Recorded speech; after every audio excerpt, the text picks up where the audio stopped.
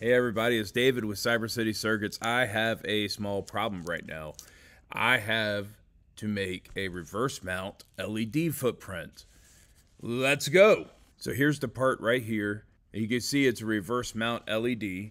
And if I click on the data sheet on the DigiKey page, it'll take me right to the data sheet. Let's go front page. It's perfect. It gives you all the dimensions for the product. And if I go to page 3, I get the recommended layout. Let's take a look at that real quick. A few dimensions. There's only 4 dimensions we care about. The height of the pad, the width of the pad, how far apart the pads are from each other, and how big the hole needs to be in the center. So normally this part will have a hole in the middle for the light to shine through. We use these in making badges by removing the solder mask, and it shines through the fiberglass substrate. Here I am at KiCAD. I'm going to go to Footprint Editor. The first thing I'm going to do is I'm going to save the footprint. So let's call this PLCC2 Reverse Mount LED. I'm going to take these references and I'm going to move them away. We'll bring them back later. And I'm going to place a pad right there. Let me pull up the drawing again real quick. And you can see it's 1.4 by 2.6. So let's change this pad to 1.4 to 2.6. And now I need 2 of them, right? So I'll put the other one over there. How far apart are they from each other? 5.2 millimeters. Well, that's easy enough.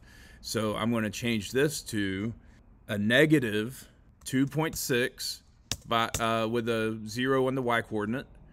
And I'll set this to a positive 2.6 with 0 in the Y coordinate. Perfect. This right here is the soldering footprint. Now, a couple things about the pads.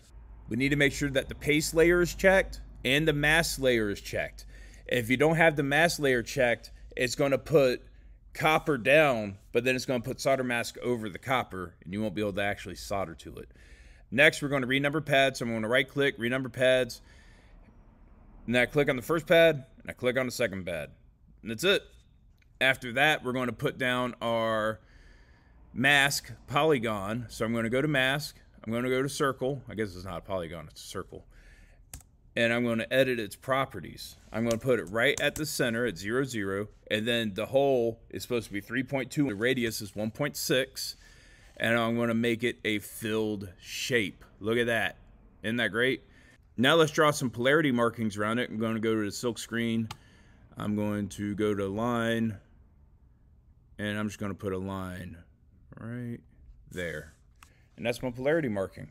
And now up here I got my references. We got to move those back down. Those have to be somewhere.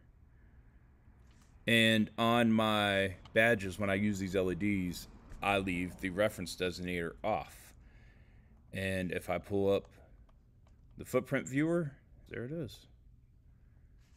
Easy enough. And now I can import that. When I save it, it's going to ask me what library to put it in. I have a parts library just for parts that we make here. And I save it, and now I can use it in any project I want. If you'd like to have more tips like this, please follow me at Make Augusta and Datasheet Digest. Again, I'm David with Cyber City Circuits, and I'll see you next time.